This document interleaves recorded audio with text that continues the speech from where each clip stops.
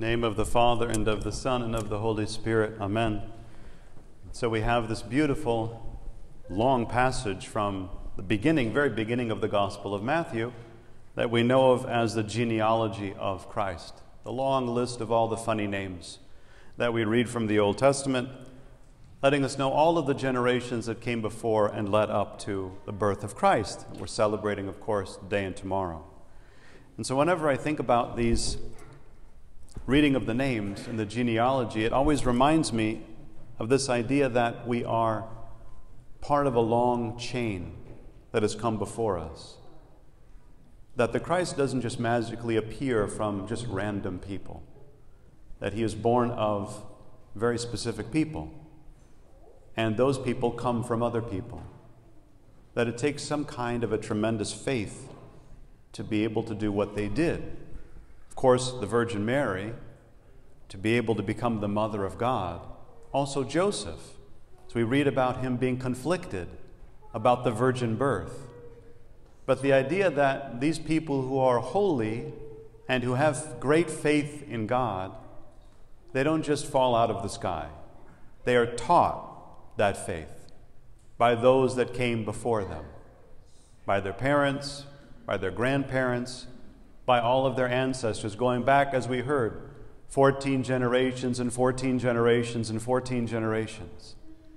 And so I think it's a beautiful reminder for us to remember that we're part of a chain, and that because of that, we have a responsibility to be a strong link in that chain, to realize that we were given a blessing to have our faith in Christ, and that it took struggle and sacrifice for people that came before us to be able to pass that along to us. And so then we have to wonder and we have to ask ourselves, well, gee, what am I doing with that? That great gift that I was given. Am I holding on to it? Am I honoring the struggle and the sacrifice of those that came before me to make sure that I'm keeping it strong and I'm passing it along, to make sure that I'm passing it to the next generation? And I was thinking about that as we were beginning the liturgy and we sang the first petitions, and we heard the beautiful voices of the kids in the choir singing the Kyrie eleisons. And what a wonderful inspiration it is to remind us that the next generation is here and has to be taught what has come before them, that the chain has to be kept strong and unbreakable, that we don't want to be the weak link that lets generations of faith fall apart because we're choosing other things. And so, but that also begs a question and a reminder for us to think about. The idea that while we have to protect what we were given, we also recognize that we should choose the best parts and we should strengthen the chain. We should try to make the deposit of faith stronger and stronger and stronger, so that decisions that were made, traditions that were passed on, can be upheld but strengthened. And this is a time of year for ritual. We all have our wonderful family traditions. We all grew up celebrating certain things, and we remember those things, and we honor them. We think about what it was like for us when we were a child at Christmas, and we remember how we decorated our house, what our parents did, what meals they cooked. We can remember the smells, we can remember the different things, and it conjures up within us the feeling of the birth of Christ and the connection that we have. But we want to make sure we're holding on to the best parts and that we're constantly improving and strengthening things, and that it's okay for us to improve upon and to build upon the tradition. It's not enough just to carry it and say, well, this is what my parents did, so I guess I should do this too, and that's enough. Let's make it stronger. Let's make it better.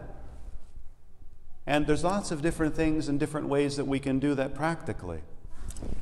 I grew up like a good Greek, never going to church on Christmas. We never went to church on Christmas. I can't remember that as a child, getting up and going Christmas morning to church.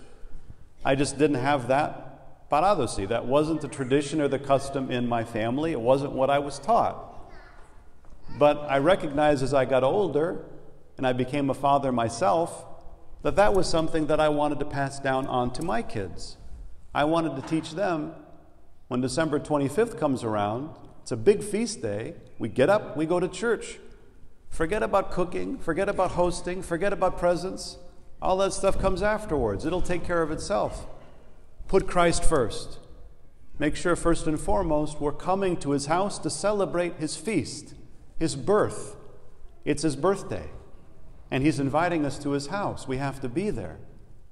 And so just because we were taught something doesn't mean I say, well, I never went to church when I was a kid, so I guess I don't have to go to church, and I guess I don't have to teach my kids to go to church.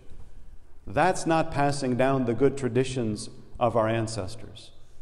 Passing down the good traditions is remembering and keeping the best parts and making them stronger and stronger. It's realizing that many of us had a yaya, a grandmother or a grandfather in the Choryo that fasted so strictly they put monks and nuns to shame. That on Fridays would do nothing but have ayazmo. On Wednesdays would say prayers constantly.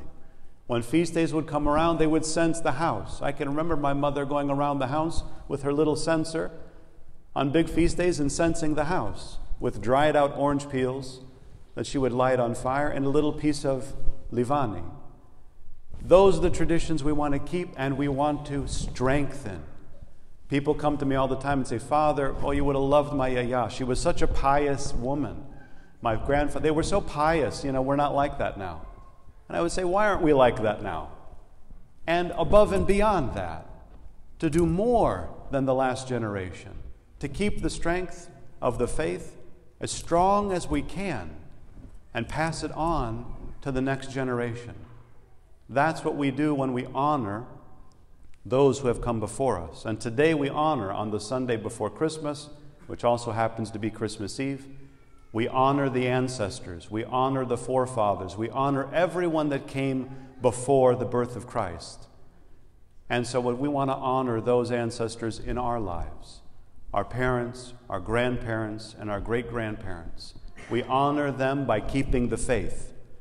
We honor them by not breaking the chain.